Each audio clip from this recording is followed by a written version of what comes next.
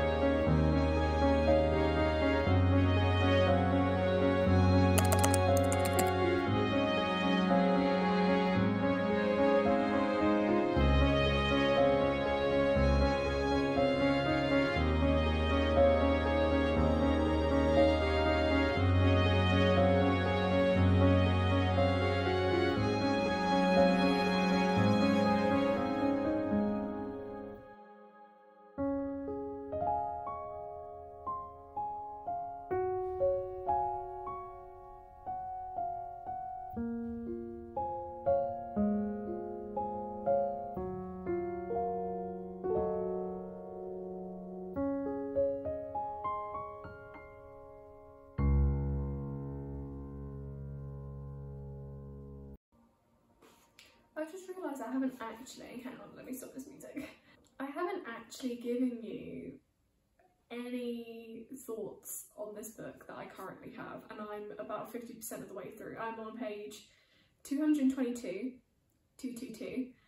and I literally haven't told you anything about my thoughts and feelings, so maybe I should do that really quickly. I should probably also give you a quick summary of what this is about. So this book follows, well, it's actually a multiple POV book, which I wasn't expecting, but our main character is Alex Stern, who is, I think she's 20 years old, and she attends Yale University, but she isn't your stereotypical university student. She is there on the pretense, is that the right word? Is that the right word? She's basically undercover. She's working for this organisation, that's the word, organisation that basically monitors the 8, I want to say, there's 8 of them, the 8 societies or houses of the Veil that reside at Yale University, and each house, each society specialise in a different kind of magic that they use to either like their own personal gain, or people use them to kind of get ahead in life. There's like, you know, politicians and things that use the society to try and like predict things or, you know, make things go their way. And I want to say it's called Leith or Life.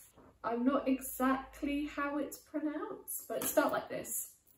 And that is the organisation that has basically headhunted Alex to work with them because she has this very specific and unique power or ability, basically makes her quite desirable for their needs, despite her not so Yale-ish background.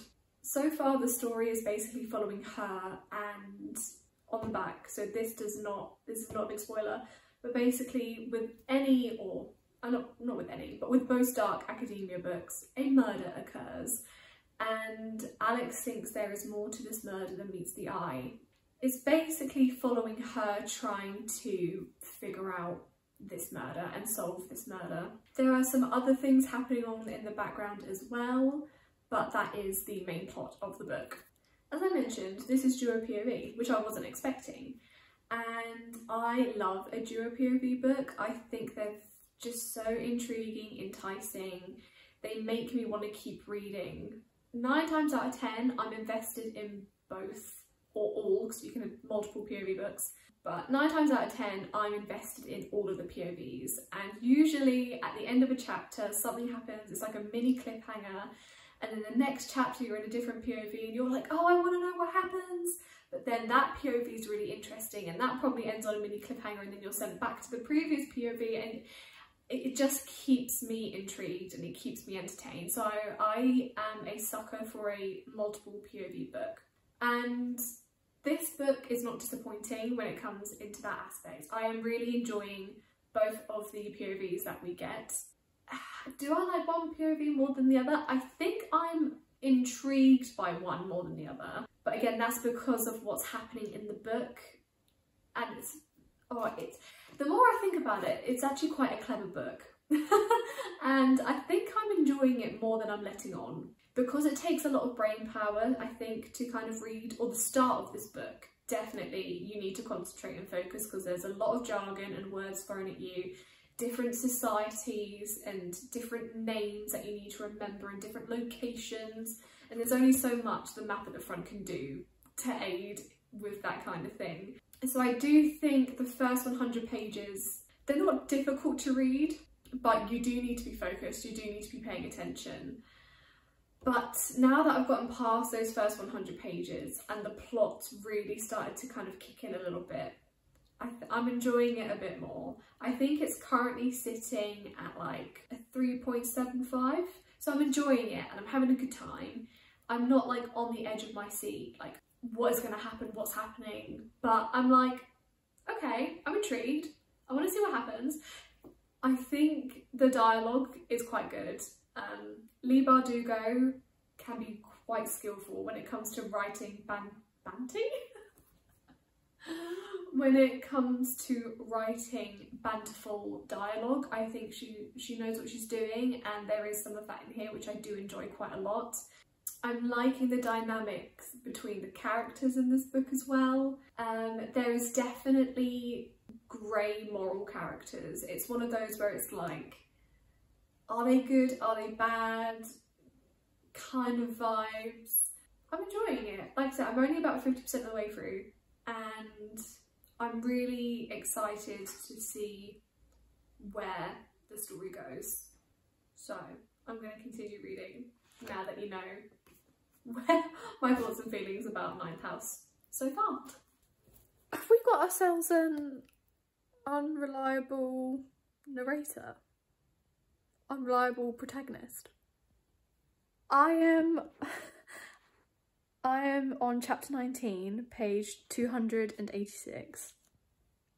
Like, answers are being given, but then it's raising even more questions. Like this, like I'm so intrigued, and I want to know what's happening. I have so many questions, and I'm so worried they're not going to get answered in this book because I'm so aware that there's a second book. I'm intrigued, but I just want to reiterate about looking up trigger warnings, because there is some things that I've read that could have been 10 times worse, description wise, not the actual events, like they were horrific, but description wise could have been a lot worse. but they were still very unsettling and not nice to read and have made me feel very, like, not good. So if you do plan to read this book, I just want to reiterate, please look up trigger warnings. I think there is a trigger warning at the start of the book. Is there? Or did I make that up? Maybe I made that up. I made that up. There isn't a trigger warning at the start of the book. I thought there was, but there isn't.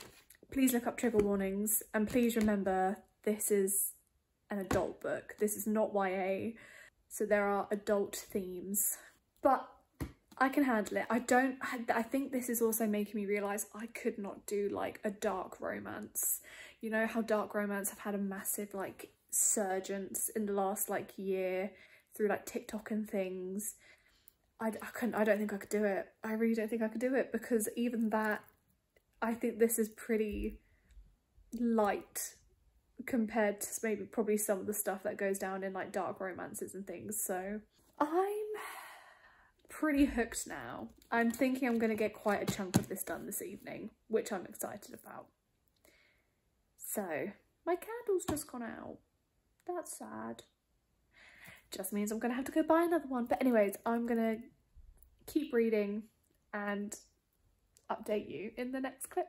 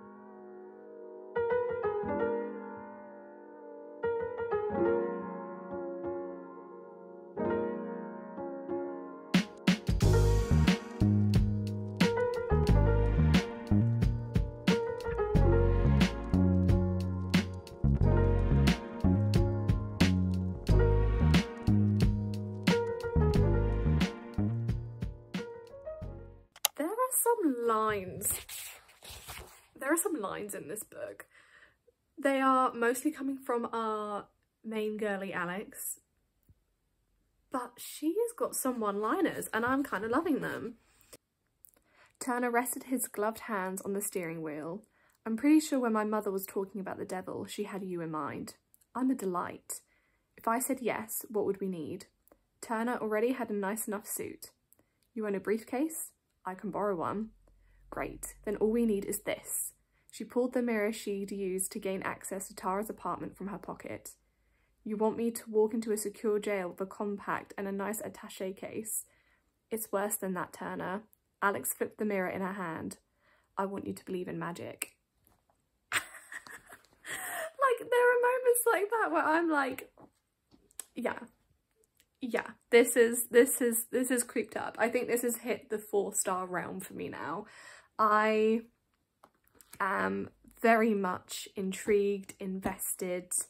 Our character Alex, she has grown on me a lot.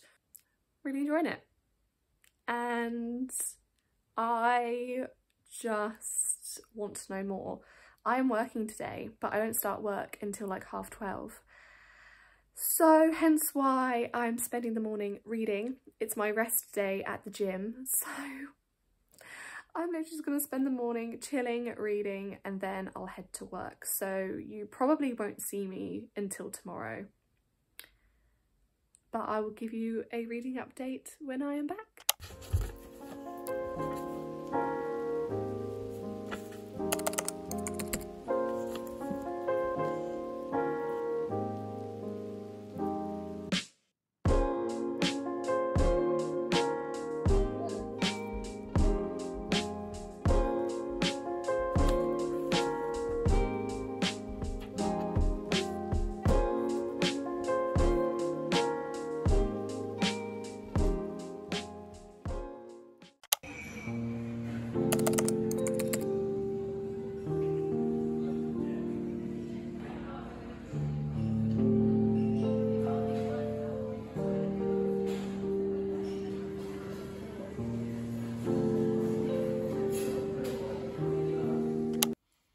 I've just taken my hair out of a bun, so I think it's looking a little poofy.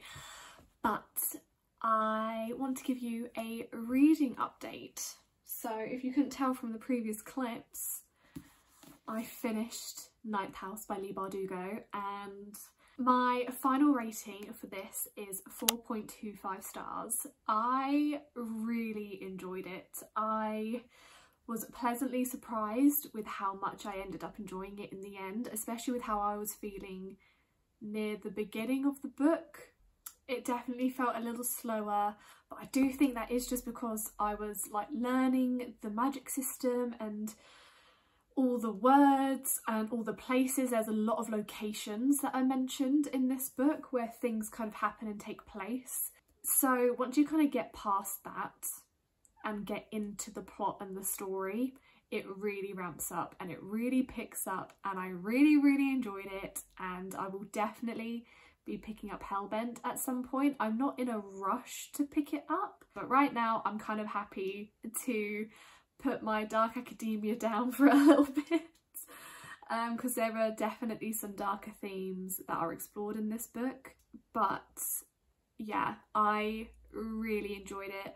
I ended up really warming to our main character, Alex. I really warmed to her a lot. I think progress or journey her character takes is kind of hard to put into words, but she doesn't have the easiest background, and seeing her basically be a little bit of a fish out of water in her environment and how she adapts to it and adapt to the people around her and the friendships she makes, things like that, just watching her go through this journey, I really enjoyed it. I can't say I connected to her because I can't really relate to her character much because I haven't gone through what she's gone through, but I can definitely relate to the feeling of being a little bit of a fish out of water, not really being in your element. And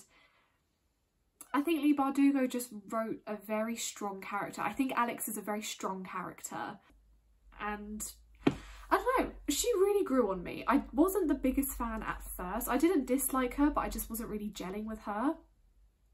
But she grew on me a lot. She grew on me a lot, and I'm definitely looking forward to reading Hellbent and continuing the story with her. So yeah, 4.25 stars, really recommend it. I do think this is a good starting point for Dark Academia if you've never read it before. Like I said, there are dark themes in it that are explored, but they don't go into too much detail, which is appreciated, especially as someone like me who doesn't really like that kind of thing. It was just the right amount of like unsettling and disturbing, which was kind of what I was looking for. So yeah, I do really recommend it if you haven't picked it up already. I have jumped into my next... I didn't jump into it straight away. So I did take a couple of days break reading before moving on to my next book. And I started this book last night. I started it last night and I'm already on page 145. The last time I whizzed through a book like this, it was an Ali Hazelwood. So I think that says a lot, but if you couldn't tell from the previous clips, I have started The Pumpkin Spice Cafe by Laurie Gilmore. I am enjoying this so much. I'm gobbling it up. Again, it's giving me Ali Hazelwood vibes. More of the fact that it's not super in-depth writing. If you're looking for a very detailed, like hard-hitting story, these aren't the books for you, obviously. But if you're looking for a light-hearted romance, a feel-good romance where the plot isn't too serious, it's definitely more character-driven, then this is definitely the way to go. And this is the perfect book for the season. It's set in October, and I'm now reading it in October. I wasn't actually too sure what this book was about before I started reading it. I've just done what everybody else has done and just jumped on the bandwagon straight away. But I'm not mad about it. I'm not mad about it at all because I'm enjoying it so much. The writing style is just so easy to read. It flows so easily. It is literally Gilmore Girls in a book. So if you like Gilmore Girls, you should definitely pick this up. I really like our main character, Jeannie. I believe it's Jeannie. Yeah, Jeannie. And I'm really liking the MMC, which is, I was going to say Noah. It's not Noah. Logan. I think Noah's the love interest of the Cinnamon bookshop. But Logan is our MMC, and he is like the farmer of Dream Harbour. So Dream Harbour is like the town that this is all set in. I didn't realise, but there's actually a map, a hand-drawn map at the front of the book with all the places drawn out, and it just looks so cute. So up here you've got Logan's farm, and then on Main Street, so this middle street here, you've got all of the like shops and cafes. So you've got the Pumpkin Spice Cafe, and then at the end of Main Street you've got the Cinnamon Bun Bookstore, which is obviously the second book that's been released in this series. Up here, oh, you've got the Christmas Tree Farm, which I know is a book that's coming out, I think, this month or next month. I looked it up on Goodreads, but it's either this month or next month, but the Christmas Tree Book Farm is being released. And then she's already got, it's actually in the front of this book, the Strawberry Patch Pancake House is also being released. And look, the pancake house is right there. I just, oh, this just is just the coziest, feel-goodest book. I was going to say ever. That's a bit dramatic. But feel-good, cozy vibes, light-hearted, rom-com-ness. If that is what you're looking for, then definitely pick this book up. I'm having the best time reading it, just being curled up in a blanket, drinking pumpkin spice chai tea. I'm just loving it. I'm loving it so much, especially after reading Ninth House. I knew I was going to need a more of a light-hearted read after reading Ninth House. This was definitely the right thing, the right pick. Because of how quickly I'm getting through this book, I probably see me finishing this in the next day or two. So I will probably just update you when I'm finished with it, which I think is going to be pretty soon. I literally just want to stop talking and go read it, so that's what I'm going to go do. This is the third time I've tried filming this outro. I cannot get my camera angles right. I'm really hoping I've got this a bit better.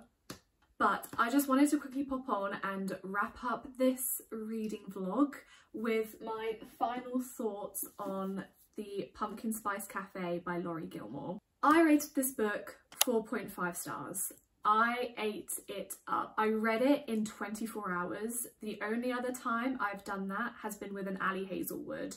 So I think it's safe to say that I have found my autumnal Ali Hazelwood rom-com author, which I'm so happy about. I'm so excited about it.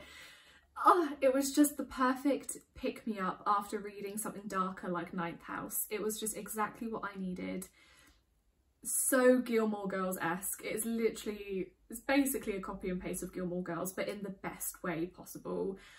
I loved all the characters. I thought they were fun and quirky, and I just felt like I was part of Dream Harbour when I was reading this book. I just felt like one of them, and it was just so nice to see this little close-knit community that they have. As just think Gilmore Girls and the closeness they have in Stars Hollow, you basically get in Dream Harbour. There is a little bit of spice near the end of the book, just to give you a bit of a heads up.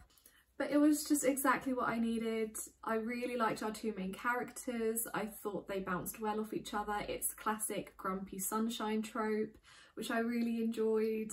Duo POV, I love a good duo POV as well. So yeah, it had all the ingredients for a good, fast-paced rom-com. So if you're a fan of Ali Hazelwood, and if you're a fan of Gilmore Girls, then definitely pick this one up if you haven't yet. So, I'm sorry if this outro is a little bit rushed, because I do need to get going and this was the only chance I had to wrap up this vlog. But thank you so much for joining me on this cozy autumnal reading vlog. I hope you enjoyed it. I hope you're having a fabulous autumnal season so far. Let me know in the comments below what you're currently reading. I would love to know. Are you a seasonal reader, or do you do more mood reads? I would love to hear. And yeah, I think that is everything, so I'm going to get going. Thank you again, and I hope to see you all in the next video. Bye!